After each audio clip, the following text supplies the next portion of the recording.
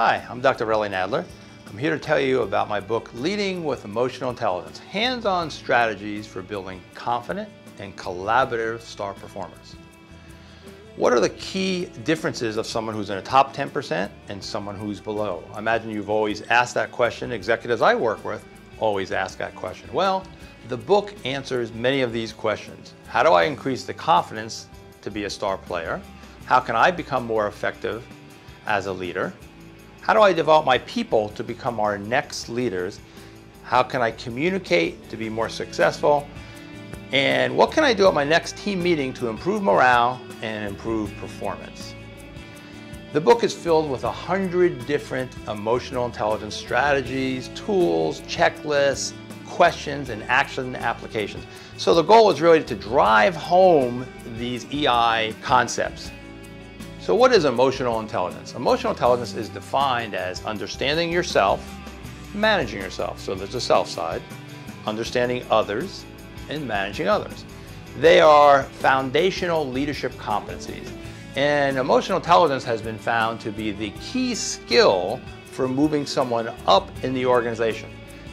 In recent research, studies has shown that 66% of employees report too little interaction with their bosses.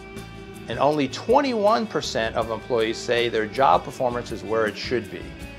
So a key aspect is the leader's time, but not only the time, what do they do to maximize their time? Well, I wrote the book looking for ways to raise emotional intelligence. I put together the tools of working with executives that I've worked with for about 30 years, over 15,000 interviews with executives, managers, leaders, people that I've helped to have breakthroughs and successes. When someone has a success, my favorite question is, hey, how do you make that happen? I'm always looking for the success, strengths, what I would say, the micro initiatives that can create a macro impact. So I picked 6 areas that I deal with often as an executive coach and in training in organizations. 1 is emotional self-control. 2 is confidence. 3 is teamwork and collaboration. 4 is developing others.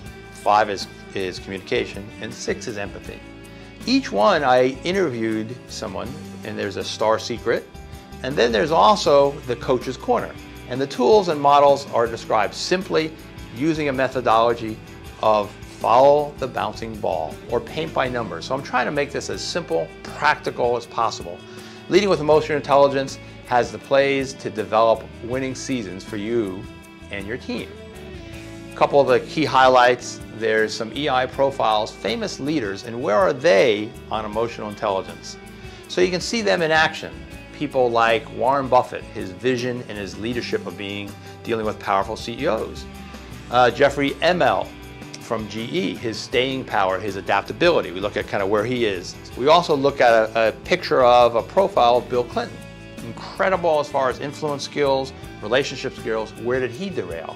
The book is full of assessments. There's 7 assessments. 2 key ones that you get if you go to my website are, where are you on emotional intelligence? It's called the EI Star Profile. And also the derailer detector. What are the key areas that someone is going to derail, get off the track for success? So I use these tools on a daily basis. I'm in organizations every day. People like Comcast Entertainment, DreamWorks Animation, Vanguard Health Systems, BMW.